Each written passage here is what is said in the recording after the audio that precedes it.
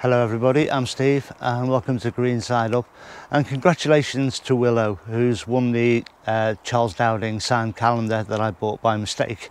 I bought too many of them and put it up for a freebie giveaway, and Willow won. So I'll be getting that off to you this week, Willow, and thanks for your email with your address. I did get that, so we'll get that sorted out for you this week. Plenty of time for before next year, but I know you're keen to look at it, as you would be. I'll get it off to you this week. Anyway, we're going to have a quick look around and an update on a couple of things, and yeah, let's just crack on with it.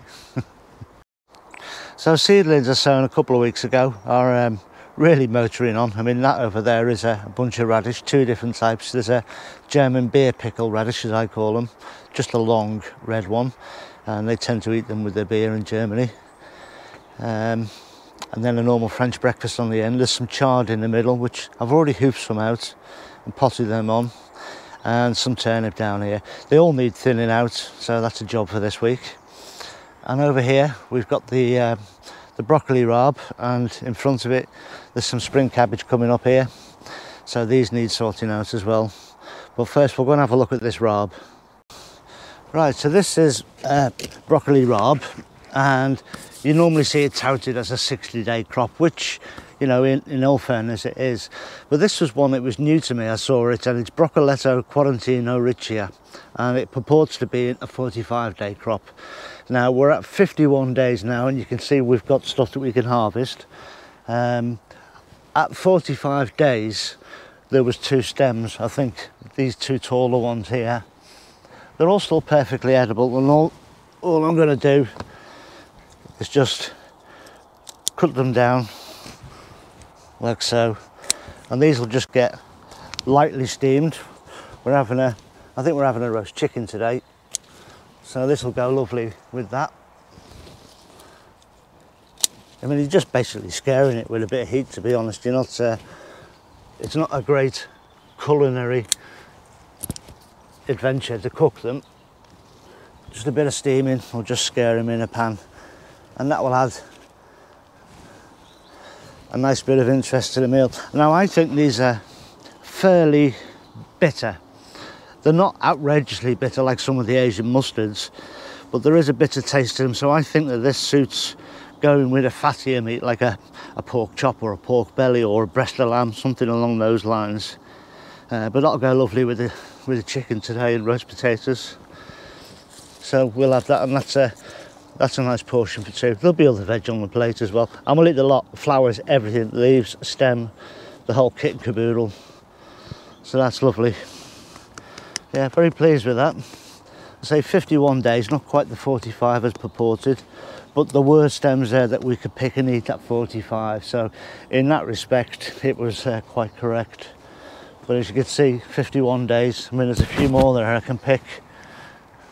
I might have that one in a minute.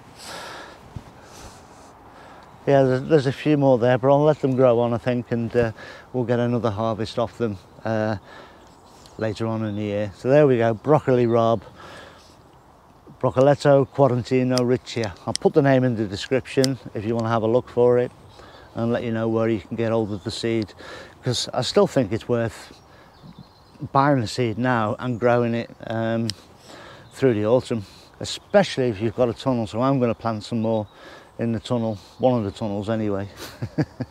But anyway, yeah, nice little harvest.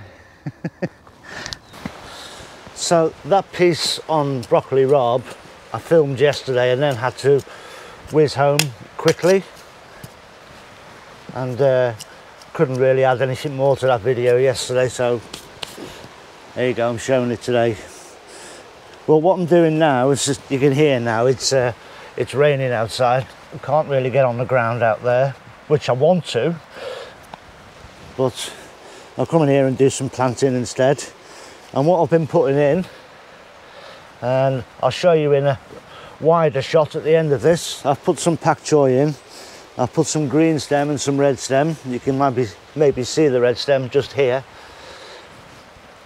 Put little patches of both of those in. And now I'm putting some Tatsoi in. And these really will probably all be gone by Christmas, I would think. It doesn't last us very long. and I will harvest it when it's young, and some of these are almost ready for harvest now. But it's just to have something fresh on the plate. And you just scare these with heat, you know, you don't need to overcook them. So they're great for stir fries, or just as a green on your plate, really.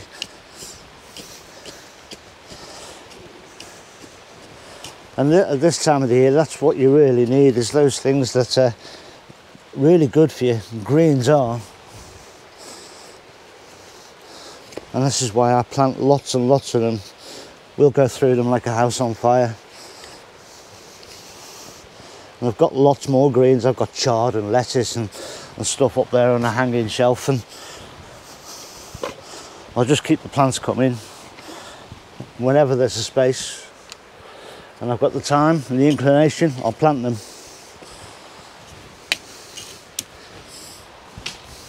So a wet day like today is a perfect day for coming inside and getting some planting done.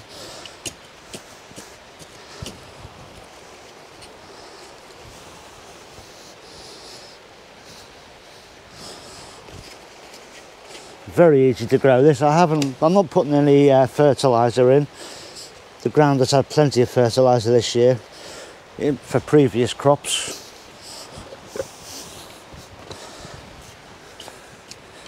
So I'm not bothered with these, and these will grow fairly quickly.